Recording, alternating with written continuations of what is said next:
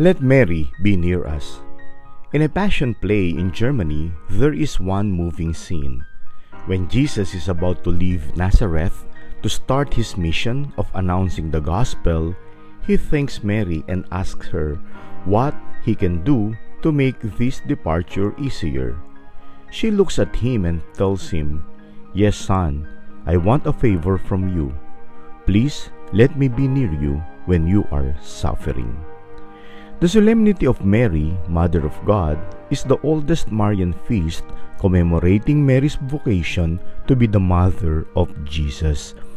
What is the significance of celebrating Mary's motherhood on this first day of the year? First, Mary will assist us. As we face new life's challenges, Mary is here to accompany us in our journey. Second, Mary is ready to welcome us back. When we have done something wrong or have gone astray, she will never abandon us but lead us back to Jesus.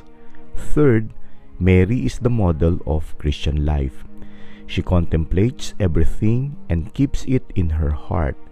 This is what Mary would like us to do, to contemplate in silence. We need to listen to ourselves and to what God is telling us. As we begin this year, let us remember that we are not alone in our journey.